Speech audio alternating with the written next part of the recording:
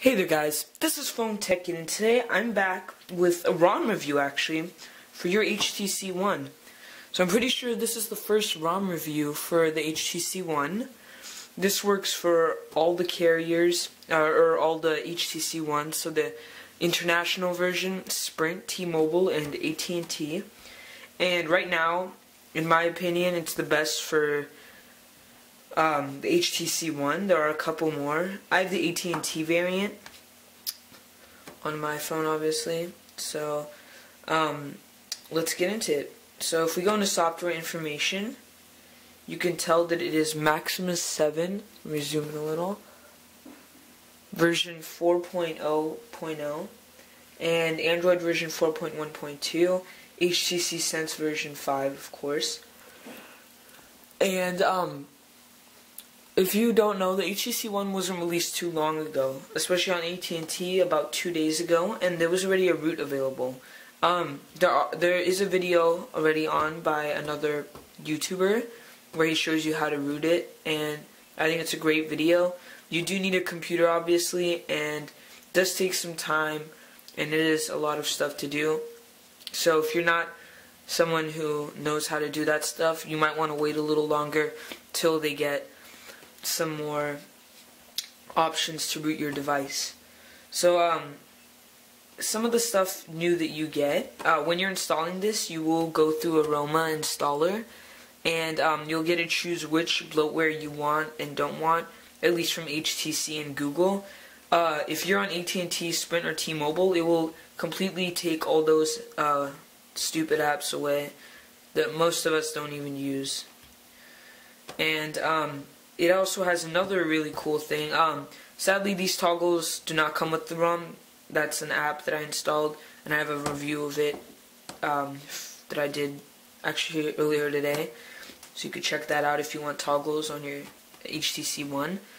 Some of the stuff it does add, we do get some new apps like Solid Explorer and MX Player, which you could download, of course, from the Play Store.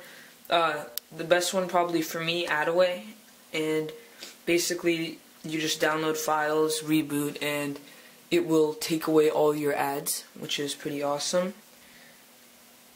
And one of the best features of this ROM, in my opinion, is that it takes away that ugly menu bar in some of the apps. So for example, if I open up Facebook, if you have the HTC One, you probably noticed that right now, if you open up Facebook, there's a huge menu bar right down there.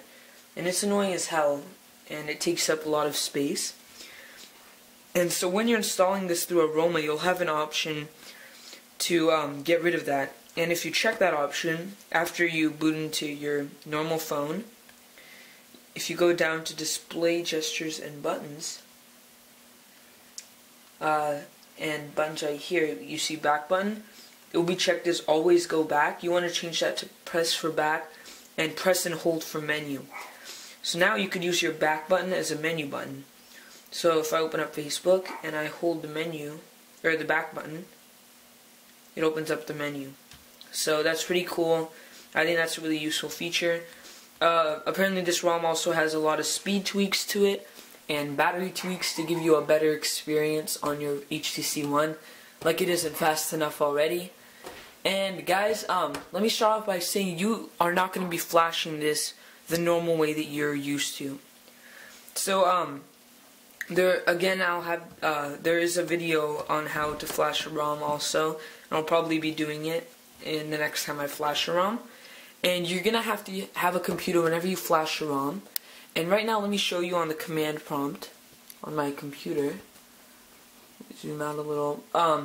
Basically, every time you install a ROM, you're gonna have to install it on your computer. Here I have the Maximus7 ROM, as you can see, right there, as it's highlighted.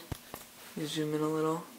Maximus7 ROM, and once you've rooted, if you have rooted and followed that guy's directions, you should have a folder in your files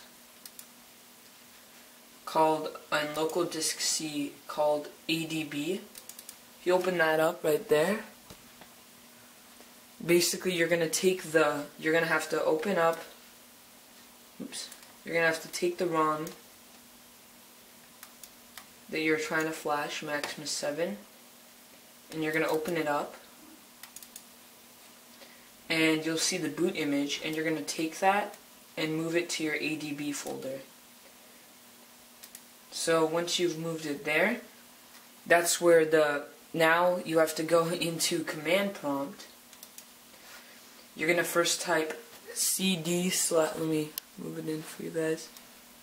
You're going to first type cd/adb, and then you're going to press enter. Then you're going to type in fastboot space flash space boot space boot.image.